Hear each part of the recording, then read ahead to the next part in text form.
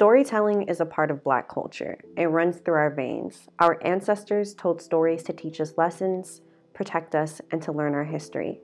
As members of a Black Greek letter organization, Alpha Kappa Alpha Sorority Incorporated, we felt that it was imperative to delve deeper into this form of Black art, storytelling.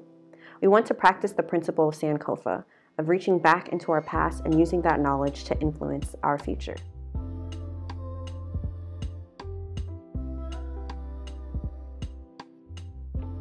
My first name I don't think has that much significance. My mom said that one of her friends named her daughter Janelle and she was like, I love that name. But my middle name, Cherokee, I got that because I was born in a Grand Jeep Cherokee. My mom went into labor and my dad was like, oh, we gotta get you to the hospital. And then by the time they got there, the nurse was like, oh, we're gonna have to do this right here, right now. So I don't know what my middle name was supposed to be, but my parents right then were like, her middle name is gonna be Cherokee because she was born in a Grand Jeep Cherokee. So my dad was like having a struggle with like having kids. Like he could have kids, like he had a son before me, but like he passed. So then he really wanted a daughter, so he prayed to Angel Gabriel, and now I'm here, so my name is Gabriella. My mom came up with my name in the hospital. The girl in the room next to her had a 4-year-old daughter named Serenity, and my name was gonna actually be named Shatarian, and then not good. And then my mom seen this 4-year-old girl, and she was like, "That's such a pretty name." And like literally at the hospital, she changed my name, and that's why my name is Serenity, and it meant peace. And she was like, "Oh, what a peaceful baby." And yeah, there we go. My first name means Lioness of God in Hebrew. I don't know if there is any significance to my middle name, which is Brene, but my first name, they put some thoughts, quite a bit of thought into that one.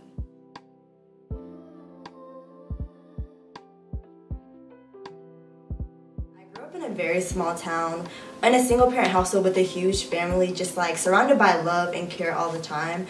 So that kind of drives me forward in the sense that I want to be a nurse, and I feel that would be wrong of me to not give the love that I received growing up to other people. So that kind of is what drives me forward, just to like know that my family was always there to support me. I've always been surrounded by a lot of people and supporting others, so that's what drives me forward overall. I would have to say my family. My sister recently had a baby, baby Micah, and he just keeps me so like motivated because I know in the future like my dream is to have like a house where we all live in it.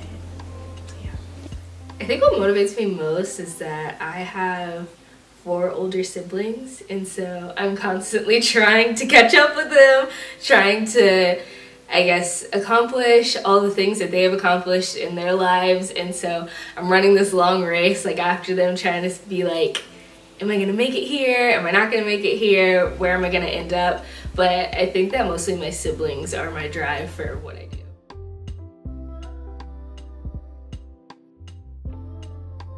Say one of my core values is faith. I feel like without faith, I would not be where I'm at. I would have stopped believing in myself a long time ago. So I'd have to say that it's like at the center of myself, faith is right there. My values are rooted in commitment and also dependability, and I say this because if I say I'm going to do something, I'm going to do it, and I don't change my mind about it. And also if you need me there for you, I'm going to be there for you. So I very much so value my word, and I want people to like have value with my word. So that's where that comes from. Kindness. Kindness is a big value of mine. You never know what people are going through, and a smile, treating people with respect, helping someone out can make their day. Ambition.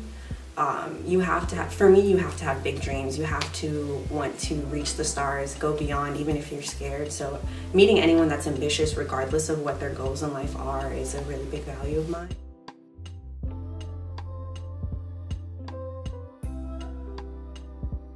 Okay, so I feel like personally my family history is kind of confusing because some of the stuff I found out recently, but both of my grandfathers on both sides are mixed. They both married African-American women. Both African-American women on that side are mixed with Indian, Blackfoot Indian, and Cherokee Indian. So came together, had my mom, my dad, and then there's me. So for one, I'm Haitian, as I said before. And Haiti comes from a line of people who are just strong in personality and strong in character. We're the first Black nation to win their independence in the Western Hemisphere. So we hold a lot of pride in that. And I think in my family separately, we kind of have this courage to do what others thought was impossible, and that's to succeed. Family, like I said, I grew up in a very small town, and kind of we've been there since slavery, pretty much on my mom's side at least. In Manatee County, everyone has kind of been there, and since slaves, we've pretty much lived in the city. And then I think my father's family is from Louisiana. It's kind of the same situation, just, you know, American, and kind of have been brought over from Africa, did the whole thing, and that's where we are. And kind of my family settled in there, never really moved away. And that's what it is.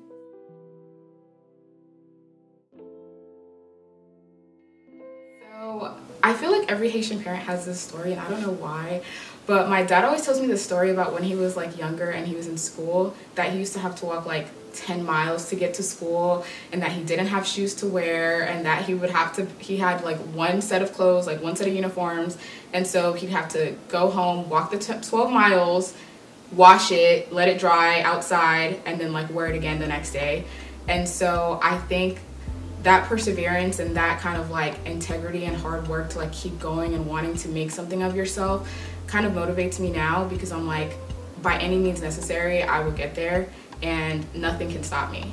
So when I was 16, I had to interview my great-grandfather for a project. He was actually born in the 30s, and one of the stories he told me was in Manatee County, the KKK used to actually ride around to try to scare them growing up, and he told me in such a casual manner. He was like, oh yeah, they were just scaring us, but to me, the way that he said it in such a casual way just like scared me, that not so long ago, my own great-grandfather was experiencing racism on just like a hateful way in his everyday life. It was just normal for people to just drive around with crosses burning and KKK outfits on. That was just normal for him. So that story really impacted me, just to know that we've come so far, and I'm just so grateful that I've had the opportunity to kind of live in a world where I didn't have to experience that.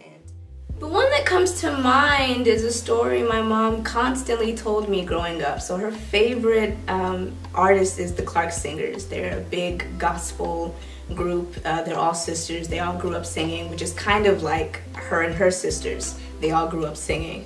And she told me when I was younger, I would cry a lot, and she would try to like put me to sleep.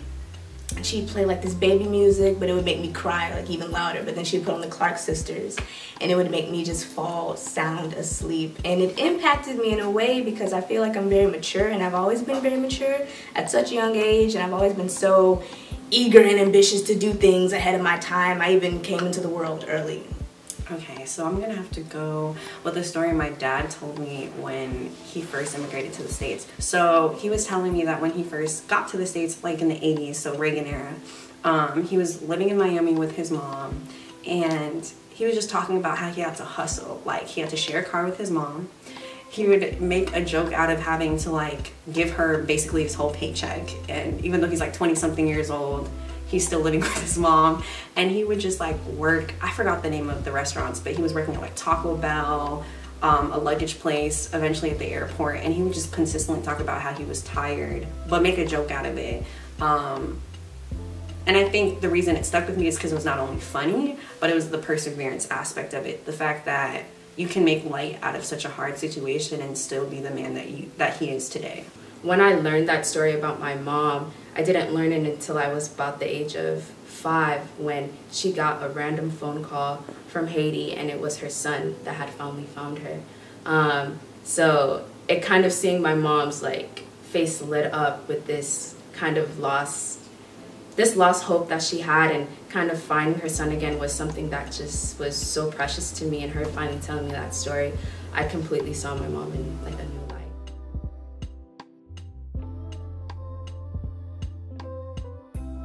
What's your story? What's your story? What's your story? We'd love to hear your story. Please submit your responses to the anchor link in the @UFAKA's bio on Instagram as a message and sign our consent form. See you tomorrow.